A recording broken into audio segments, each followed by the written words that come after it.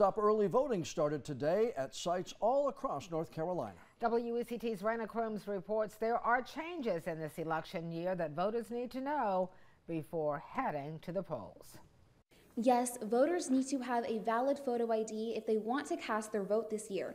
If they don't have a photo ID, they have to fill out a form that looks like this in order for their vote to count. I spoke to directors in Columbus and Brunswick counties, and they say having this photo ID implemented has not been an issue so far. As of right now, we haven't had any problems or any issues with that, people giving IDs.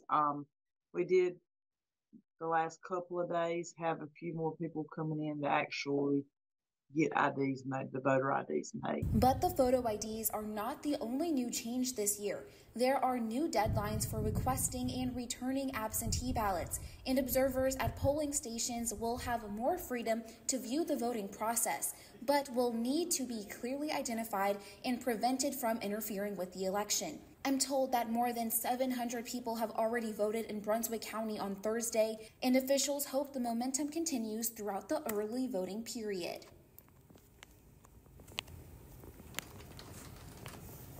I think early voting is really convenient for voters because if you come to the early voting site, you can go to any of the open locations in your county.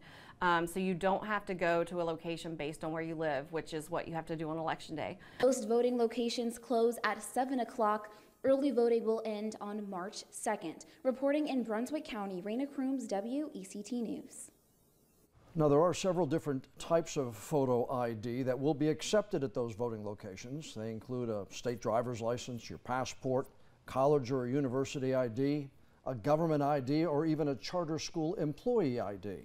A military or veteran's ID is also acceptable. If you don't have any of these, you can file for a free photo ID from your county's Board of Elections. Still ahead, plenty of people make mistakes when it comes